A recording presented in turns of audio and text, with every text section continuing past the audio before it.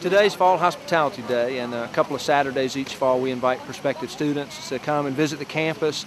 We have our students that are giving tours today. We have faculty that are available to talk with students about their particular departments.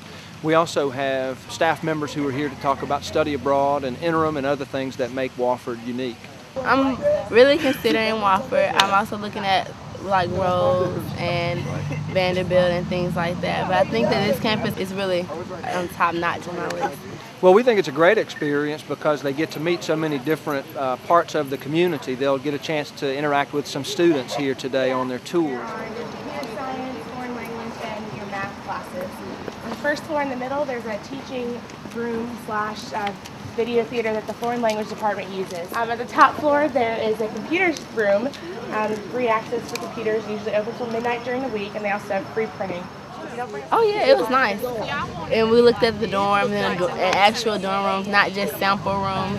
So we actually saw how people actually live. We went to the science building and we went through the student center. It was a nice tour, and they just kind of showed us the general vicinities of where most students hang out, and so it was nice. I really enjoyed it. Everything was just really worth looking at. It gave me a really good idea of what everything was like here. Also, like one thing that really stood out was in the library and whatnot, and all the different tables, they have hookups for your computers. I thought that was really, really impressive. We're expecting about 300 students today, and most of them will bring their parents or other family members. I've met students from Atlanta, from Chattanooga, from Indiana, Maryland. Obviously there's some kids from right here in Spartanburg too. We've got 5 Wofford students who have volunteered their time today to basically do a Q&A with you guys. My name is Tiffany Thomas Bay, and I'm a junior from Columbia, South Carolina, went to Spring Valley High School. I am a biology and history major here at Wofford. I'm Garrison Connor. I'm from Chattanooga, Tennessee. I'm a sophomore. I'm double majoring in English and finance.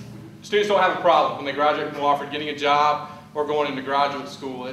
You are prepared after 4 years of a Wofford education to take that next step. We have a tremendous advising program here for students with faculty members who can help you hone your skills, take the particular class you need to take to prepare yourself for graduate programs. And then we end the day with a football game today against Furman, and so that ought to be a great way to end this event too.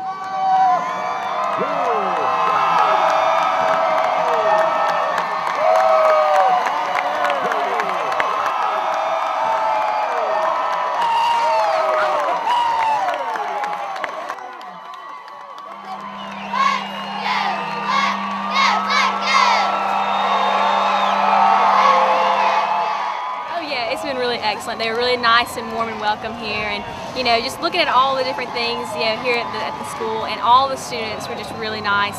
It's just giving me kind of a taste of what campus life will be like.